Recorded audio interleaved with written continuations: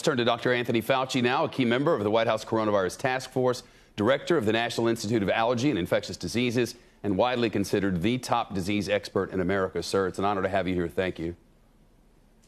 Thank you. Thank you for having me. Of course. We heard Jane Wells reporting there from Iowa. We've heard you. If everybody wears a mask, everything gets better. But COVID has become as tribal, sir, as our politics. Some will wear them, some won't.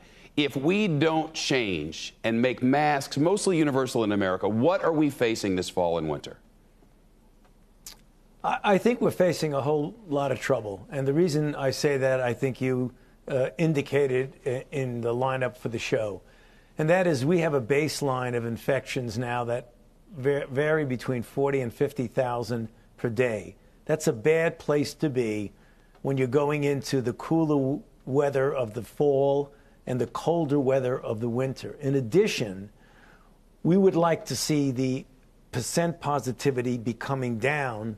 And unfortunately, if you look at the states of the country, the Midwest, the Northwest, the states that you mentioned, including Iowa, instead of seeing it go in the other direction, down, we're seeing an increase in test positivity. So you combine an increase in test positivity, which is always a predictor of more cases and ultimately more hospitalizations and ultimately more death.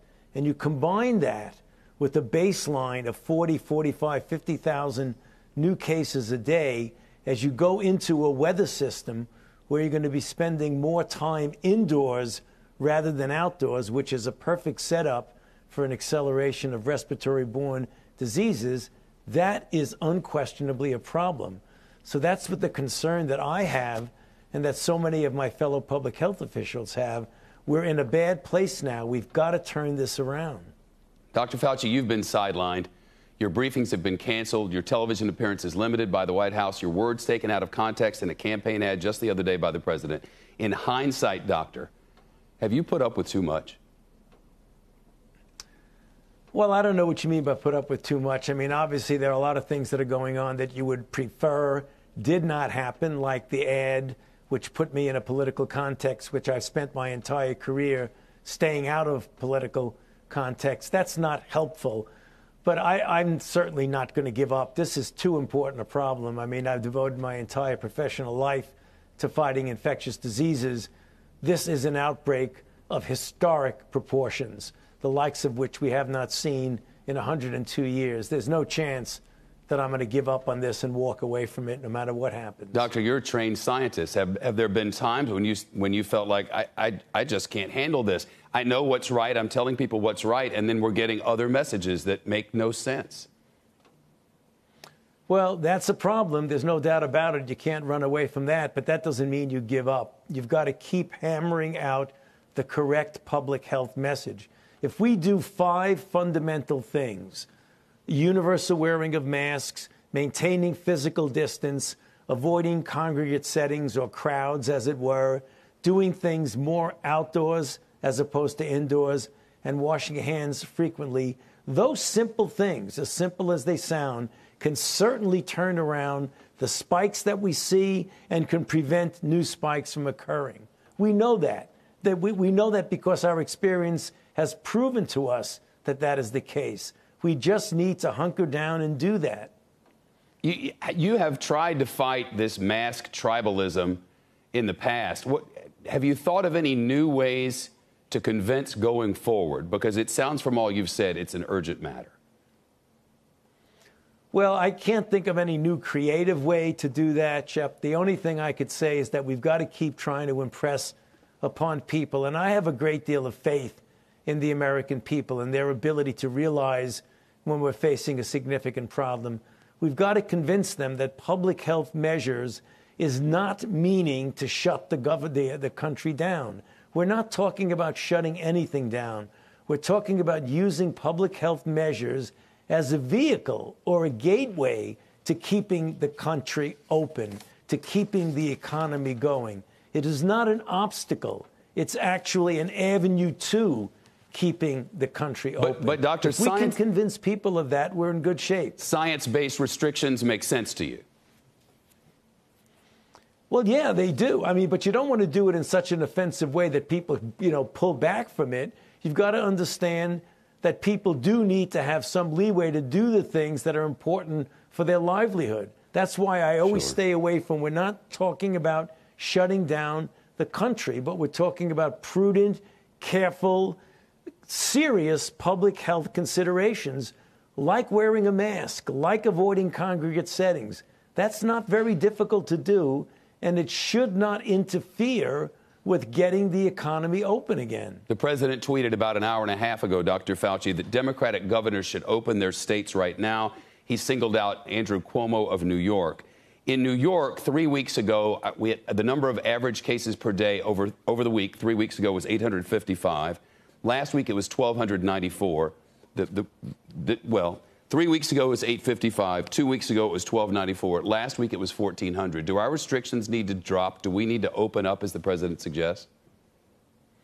Well, you know, New York, after they getting hit really, really badly months and months ago, they did very well in keeping the level of infection, the test positivity down. They're trying to open up, which we're all trying to do, and they're seeing an uptick in cases. What they've got to do is to just hunker down, as I say, which means make sure people do the things that we're talking about. If they do that, they don't need to shut down completely. They need to gradually and carefully open up. And I believe that's what Governor Cuomo is trying to do. It is, but that's not what the president's telling him to do. And that's confusing, not just for leaders, for everyone. Right. How do you stay so focused? And what do we need to be doing? Well, we need to be doing exactly what I just said. And not what the president said. Well, you know, Governor Cuomo is going to do what he's going to do because he has a lot of experience in that. I just think that we need to focus on the 4 or 5 fundamental things that we need to do. We got into trouble when we tried to open up the economy, and several states decided it was going to be an all or none phenomenon. Either they were going to lock down or open up completely. And that doesn't work. That's the reason why the task force, of which I am a member, put together some guidelines where there was a gateway before you start decreasing, then phase 1, phase 2, and phase 3, a gradual way of carefully and prudently opening. This all or none phenomenon, either stay shut or just throw caution to the wind, doesn't work. And we've proven it doesn't work. So the prudent way and the careful way, we know will in fact get us open, and we'll do it in a safe way. We're all friends and family members, and we all have neighbors. And how do we help those who don't understand your message to somehow understand if you put on that mask, we're all going to be so much healthier? Right. I think we need to appeal to the better angels of which I know exist in our society.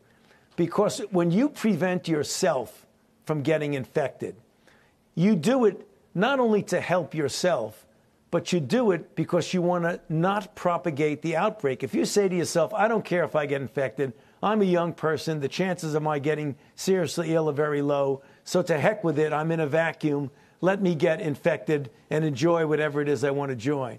The problem with that is that by doing that, you are inadvertently, and I'll use the word innocently, propagating the outbreak. Because although the infection may not hurt you because you're young and healthy, you will almost invariably infect someone else who will infect someone else who will then infect a vulnerable person. That can be someone's grandfather. That can be a woman who's on chemotherapy for breast cancer. That could be an immunodeficient child. So we've got to stop thinking that we exist in a vacuum only for ourselves. We're all in this together. We're all part of a society that's either going to get hurt or that's going to get helped by our actions. So we want to be part of the solution, not part of the problem. Thank you for that wisdom. I've talked to a lot of mighty important doctors, Dr. Fauci, over just the last few days and over the last week. And every single one of them agrees we need Dr. Fauci. Would you commit, even upon this president's reelection, to staying with us through the next term?